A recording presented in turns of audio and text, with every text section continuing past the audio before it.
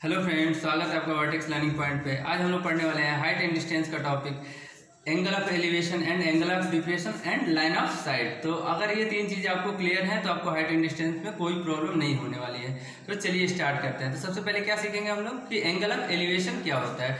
तो मान लीजिए मैंने ये क्या करा, पोल बना लिया। पोल क्या बनाया, ये भी एक पोल बनाया, ठीक, एक पोल बनाया ये भी, और सी पॉइंट सी पे एक बंदे को मैंने क्या करा, खड़ा कर दिया।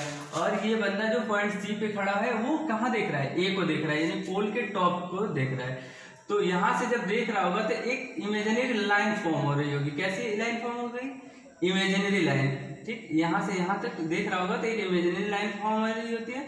तो इसे क्या बोलते हैं, इस इमेजिनरी लाइन को क्या बोलते हैं हम लोग, लाइन ऑफ साइट। क्या बोलते हैं, लाइन ऑफ साइट।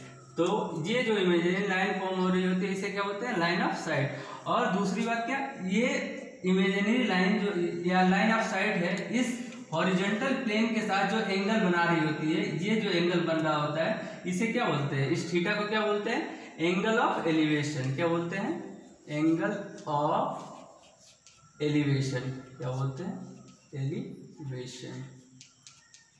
इसी एंगल को क्या बोलते हैं, एंगल ऑफ एलिवेशन, ठीक। तो मेरे ख्याल से एंगल ऑफ एलिवेशन में कोई डाउट नहीं होना चाहिए। अब हम लोग सीख लेंगे कि एंगल ऑफ डिप्रेशन क्या होता है। तो चलिए हम चलते हैं दूसरे डायग्राम पे कि एंगल ऑफ डिप्रेशन क्या होता है। मान लीजिए यही पोल है, पोल एक ए भी है।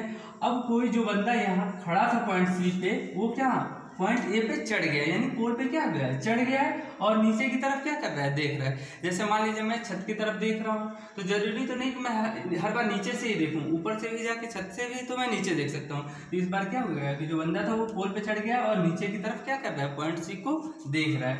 तो जो बंदा जहाँ जो चढ़ा है उस पर हमने क्या करा, एक हॉरिजॉन्टल प्लेन बना लिया या एक हॉरिजॉन्टल लाइन ड्रॉ कर ली। तो ये हॉरिजॉन्टल लाइन जब ये सी को दिख रहा है तो ये लाइन जो फॉर्म हो रही है इसे क्या बोलते हैं हम लोग, लाइन ऑफ साइट बोलते हैं। इसमें कोई डाउट नहीं होना चाहिए कि लाइन ऑफ साइट क्या होता है। और इस हॉरिजॉन्टल प्लेन और इस लाइन ऑफ साइट के बीच का जो एंगल होता है थीटा, इसे क्या बोलते हैं, एंगल ऑफ डिप्रेशन बोलते हैं। क्या बोलते हैं, एंगल ऑफ डिप्रेशन,